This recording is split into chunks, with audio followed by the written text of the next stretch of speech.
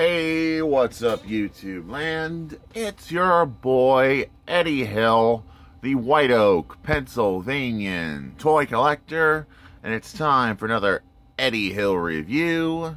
It's review time, people, and today we will be reviewing Transformers Cyberverse Scout Class Starscream. Before we show off Starscream himself, we're going to look at the figure itself. Some nice artwork of good old Starscream from Cyberverse. The wind slash gimmick he has. Other figures in the line, we own most of them except for Grimlock. So we are still missing quite a few in this line. That's all there's to say. For the packaging, let's look at Screamer himself, and he looks pretty cool. He does get a Gerwalk mode, so he can go Gerwalk, like Robotech Gerwalk. Do, pew pew, bang bang. Doesn't this kind of rip off that old anime series stuff of Robotech, when the jet fighter did this and then turned into the robot? Yeah. Kind of get that that's a thing with Cyberverse. They're doing that now. Why not? But the wing slash gimmick is very simple to do. Like I was just doing it. See? And a wing popped off. Oh, man. These wings like to pop off, don't they? Now I gotta locate the wing where it flew off to. Flew off the wing.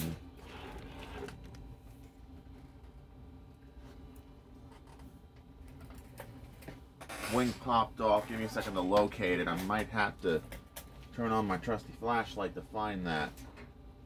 Turn on and then locate it.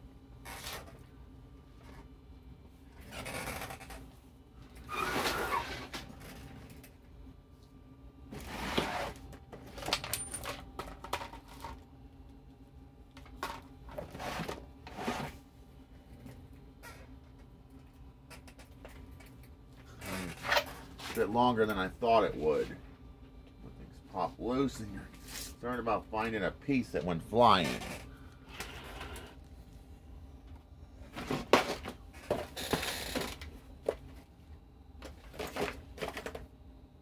Aha! There you are. Sneaky little wing coming off on me and then flying off. But yeah, my wings on my copy are very loose and they pop loose during the gimmick. That's why I don't like this gimmick so very much. Because of the wings, like, have a thing for popping off when you use the gimmick. See? So there's the wing slash gimmick.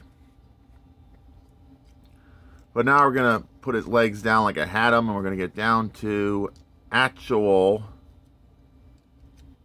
comparisons with another Starscream in his jet mode.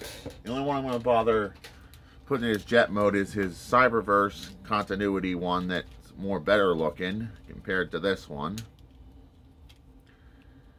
I'm not going to transform the Spark Armor, but I'm going to transform the original one from the first wave because they are the exact same figure as one another, exact same mold, as the saying goes. But here we got Scout Class Screamer next to the original Starscream. Why not? And now we're going to transform him and get down to some robot mode comparisons here. As you know, I like to do a lot of comparisons. And that's the most important thing we do on this channel, is comparisons, and then we'll give a good old bio about Starscream from Cyberverse. So transforming them is very simple. Rotate the legs down like so. Disconnect the arms. Fold them out. Second verse, just like the first. Rotate the section down. Revealing the robot head. I like to disconnect these wings and put the wings in the proper position, because when I put them, transform it this way, it just doesn't work. So that's why I popped the wings off. Made it easier to put this guy in his robot mode. And voila! There we got ourselves Cyberverse Starscream, another version of Starscream. Hello, YouTube land. It is I, Air Commander Starscream. But yeah, in the G1 and the Beast Wars, he was Air Commander Starscream. So yeah. So let's get him standing. Can I get him to stand? Good. Now for some other comparisons. Here we got Cyberverse Deluxe Class Starscream. Why not? Dare I say why not? And of course, Spark Armor Starscream, which is a little bit bigger than Scout Class, but not as big as Deluxe Class here. And you're probably wondering, where did I get this figure? Well, I got this figure from, I think, eBay for, I think, about $7, and it's worth the money to add to my collection. Yes.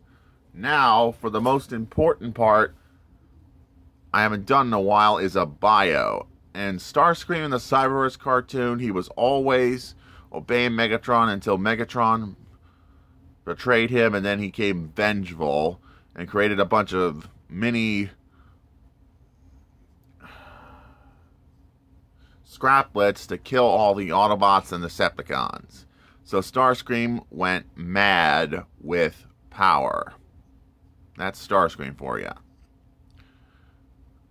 So yeah, even killed his fellow Seekers. Now that's messed up when it comes to Starscream being messed up. Killing his own Seekers? I thought he would have kept them around or found a way to make them loyal to his side. But yeah, Starscream went power-hungry mad in the cartoon, and that's the bio about Starscream. He is the Air Commander of the Decepticon Seekers. That's all there's to say for this review. If you liked this video, please make sure to like, please make sure to comment, and don't forget to subscribe for more videos like this. Thank you. And this is Eddie Hill, moving on and rock out YouTube land.